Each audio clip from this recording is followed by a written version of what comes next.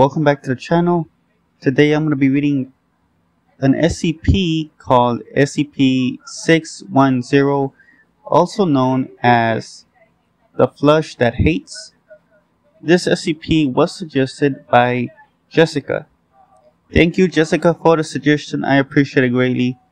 And if anybody else has any suggestions for SCPs or creepypastas you would like me to read, let me know in the comments down below. If I read your suggestion, I will give you a shout out in the next video. So again, thank you, Jessica, for the suggestion. I appreciate it greatly.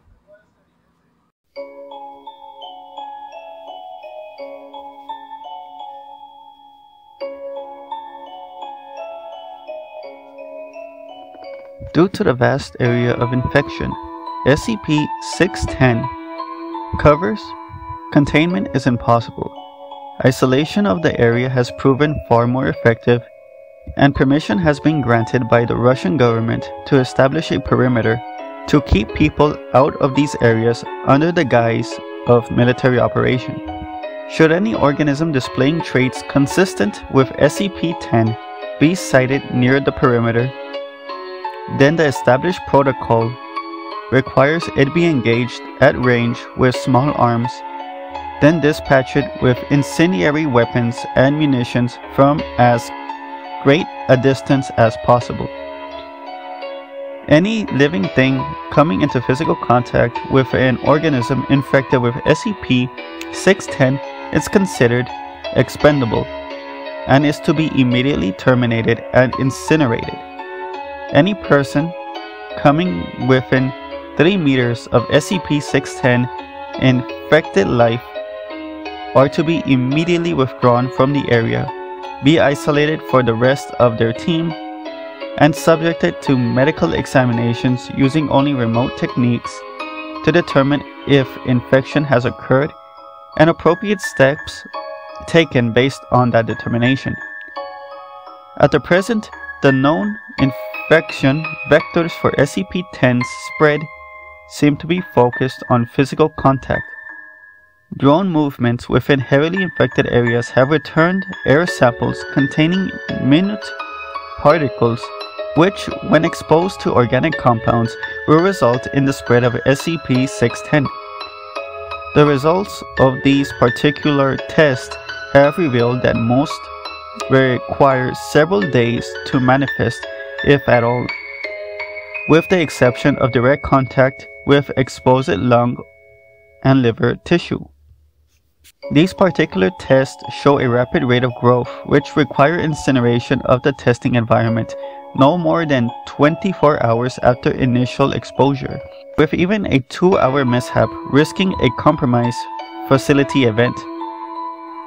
Given that this kind of rapid growth only occurs in organic material existing outside the human body, this form of infection is currently considered a minor concern. These peculiarities have given rise to a serious questions regarding the possible origin of the infection in conjunction with the failed containment protocol remains at a scorched earth policy at this time, and no concern for transmission via water or air at infection parameters exists, bearing situational changes in the field. Initial reports of SCP-610 came directly from the Russian government through undisclosable channels. These reports consisted primarily of disappearances of farmers in the region and were not considered until the local police, followed by regional police, and finally a government dispatched agent all failed to report in within a 72-hour period. A small military contingent was dispatched to the area and quickly withdrew, at which point the Foundation was contacted to investigate. The area SCP-610 affects is close to Lake Baikal in southern Siberia. Areas of infection are marked on the map provided to us here. Containment parameters are marked in blue surrounding these infection areas, and As of present, no further locations have been identified. Incursions into the parameter must be reported prior to conducting, confirmed during exploration, and debriefed on immediately following return. SCP-610 appears to be a contagious skin disease at first, with symptoms including rash, itching, and increased skin sensitivity. Within 3 hours, the disease will cause blemishes resembling heavy scar tissue to form in the chest and arm area, spreading to the leg and back within an additional hour, consuming the victim completely within 5 hours. Exposure to higher temperatures vastly decreases the time for the contagion to spread, and complete infection has been recorded occurring in as little as 5 minutes. After the completion of the infection occurs, the victim's life functions will cease for approximately 3 minutes, after which they will restart at 2 to 3 times the activity rate of a normal human. Following this, the scar tissue on the victim will start to move on its own accord and grow at a rapid rate. Normal human features start to disappear at this point under the infection, and the path of mutations appears to be largely random.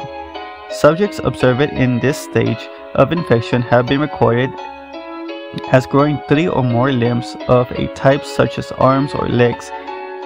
The head may become misshapen and elongated or widen out, and parts of the subject may split open, from which additional branches of flesh will grow. The duration of this stage of infection is unknown, and not all subjects appear to progress to the later stages. Under unknown conditions, an infected individual will cease moving and place itself in a location it deems suitable, where it roots itself. The fleshy growth on the victim will then begin to spread itself across all surrounding objects and consume them. Such objects do not spread the infection as living creatures do, however, and the effects of prolonged contact with these objects is recorded later in this document. It is assumed that this behavior is to create an area hospitable to continued growth of the other infected. Observation of life infected by SCP-610 by staff is impossible. Those infected with the disease immediately seek out aid as natural human impulses, resulting in unintended infections. Those infected past the scar tissue phase actively and aggressively attempt to infect anyone approaching them within an undefined area. It has been established that should an infected be capable of sight and observe an uninfected, it will proceed towards them. If the infected has lost the ability of sight, a range of approximately 30 meters is considered safe. Observation of SCP-610 infected settlements have been established using artificial methods such as remote robots.